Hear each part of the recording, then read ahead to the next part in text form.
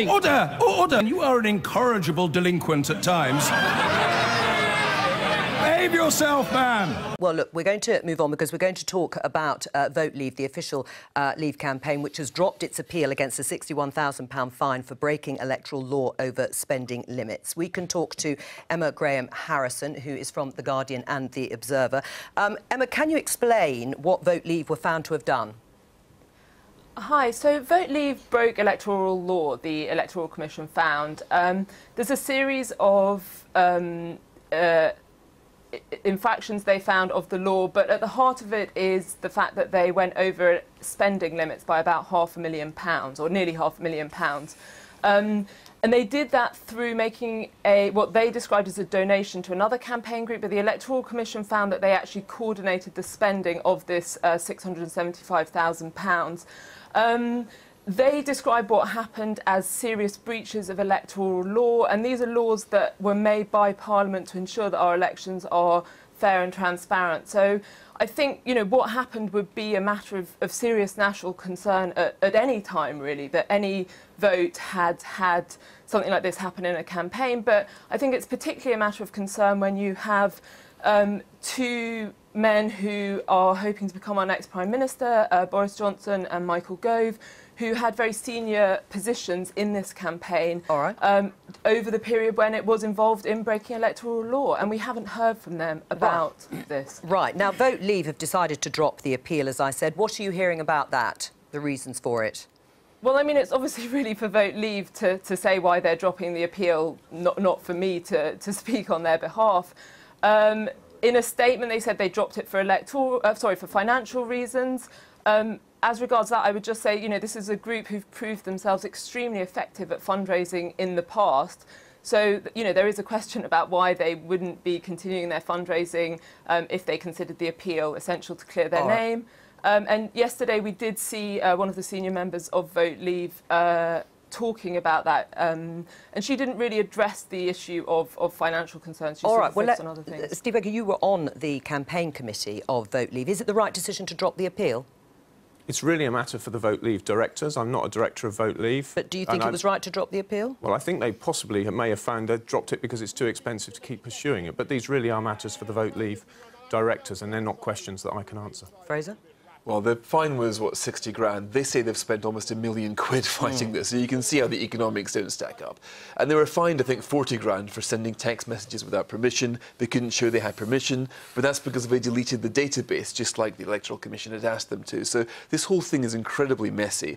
And the bottom line for me is that the Leave side were vastly outspent by the Remain side because they had the government as well as the Remain campaign, and still Leave won. I can see why that drives people mad. But this is about breaking the law, isn't it? I mean, you may say it's not a level playing field in terms of who spent what, and they were outspent in your view, but in terms of the actual judgment, I mean, Steve Baker, at the time of the original judgment, Vote Leave said it was wholly inaccurate and suggested that the Electoral Commission was politically motivated. Do you share that view? I am concerned about it because various senior figures have made statements which do indicate they have views on one side of the question. But I think this is a moment to be extremely serious about what is going on. As I've said earlier, I think democracy itself is on the table here. We have a large number of these institutions which regulate us one way or another, and it's absolutely essential that all of those institutions are politically neutral and scrupulously apply the law equally to all. Now, we're talking about Vote Leave today, but there have also been problems with other campaigns. And I think it's very important, if we're to have these institutions and have them operate credibly, they must be scrupulously neutral. Jonathan, what is Can I just jump in? Yes. No one else has been found guilty of serious breaches of electoral law. And I think sort of bringing this, talking about this in terms of who won the referendum or making it a question of what the result is a mistake in many ways, because what we're talking about here is serious breaches of the laws that are at the heart of our democracy, the laws that keep our elections fair and transparent. And regardless of whether or not it had an impact on the outcome, we should be asking ourselves as a country serious questions about how this happened and why people who were involved in it haven't really been called to account. OK, they've dropped the appeal. Neither Gove nor Johnson has spoken publicly about what happened. They've not tried to defend themselves, to explain it. Yesterday, Gisela Stewart was on the Mars show. She didn't apologise for what happened. And to talk about the level of the fine, it seems, again, a very strange way to look at it. I mean, maybe the fine is too low, but these are laws that protect the heart of our democracy. Well, so we're all agreed that the law must be obeyed. Right. There's absolutely no question about that. The law must be obeyed. Can I ask a question? Can I ask a question? Yes, you can. Can I just ask? Let me just ask just a quick question. Was Michael Gove Lord Chancellor at the time when he was breaching the law in this way? I think that's a very risky thing for you to say. I don't know. I don't know if he Michael would was. have to answer that himself. Well, it's only a question. Well, it's a very carefully phrased question. Right. But I'm very clear that on the campaign committee, I had nothing to do whatever with the administration of money in Vote Leave. But Steve, you did write this. But Steve, let me just read this because viewers may not know. But in early 2016, you did send an email to parliamentary colleagues which said it is open to the Vote Leave family to create separate legal entities, each of which could spend £700,000. Vote Leave will be able to spend as much money as is necessary to win the referendum. Is that evidence that you and Vote Leave were looking at ways of exceeding spending limits any which way you could? So the reason that I wrote that down and was felt able to send it out in an email to over 100 Conservative MPs was because at the time I sent it, I believed it was lawful. Now, I am extremely angry with the person who badly advised me. They've never taken responsibility for poorly advising me to the point that I wrote that and have ended up sitting here today having to defend it. But I am absolutely clear that my conscience is free of any blemish on this issue. And I would also point out that in any event, that was written before the regulated period, and people can make mistakes. Sure. So you admit it was a mistake. Who advised you, Steve, to do that? I think that he would be better placed to come forward himself. Right, but the issue is also about coordination or joint working, as you know, Steve. And the Electoral Commission said that they'd found significant evidence of coordination with Leave, which was supposed to be the sort of youth arm of the whole campaign, Leave campaign.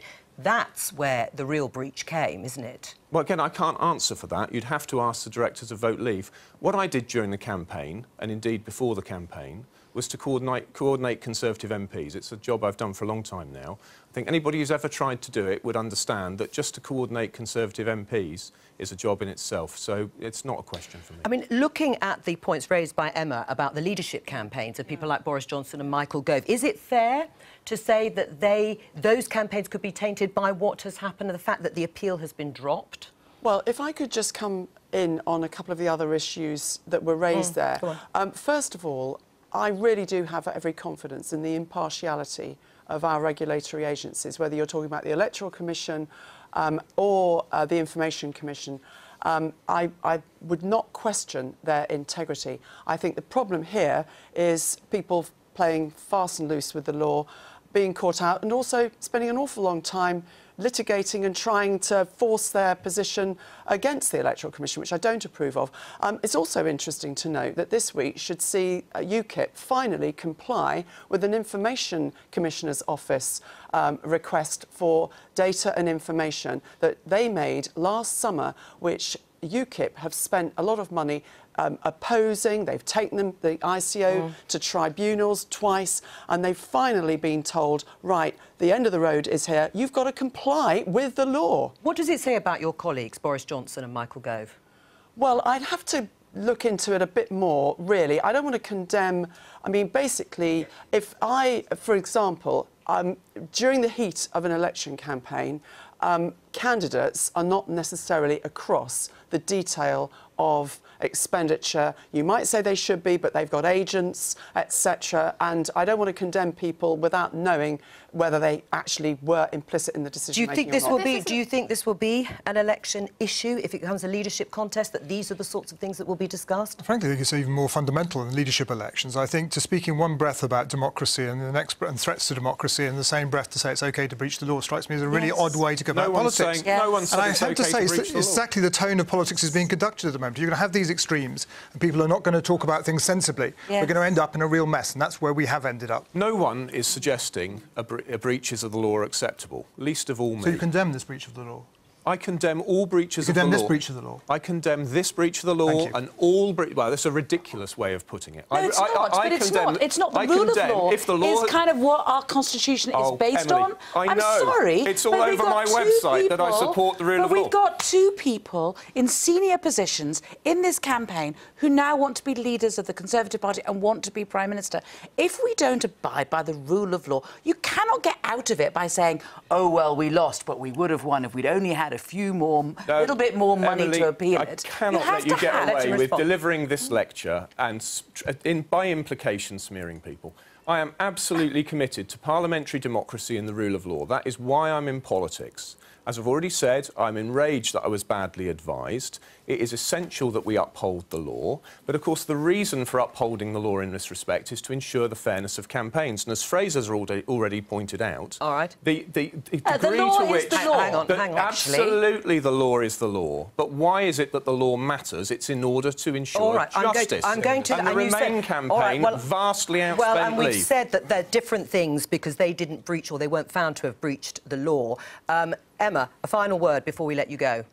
I think it's important when you talk about details of expenditure. We're talking about £675,000 that was given to Believe and nearly £500,000 over the electoral spending cap. That spending cap was only £7 million. So we're not talking about, expenses that somebody spent on, their lunch or a taxi or something. These are huge amounts of money. And again, we're not talking here, I don't think, about who won the election or what the result is. This is about safeguarding elections. If people break the laws that protect our elections and protect our democracy, there need to be consequences, because otherwise you have to ask yourself what happens with the next election. Emma Graham Harrison, thank you very much. Steve Baker, thank you for coming in. Thank you.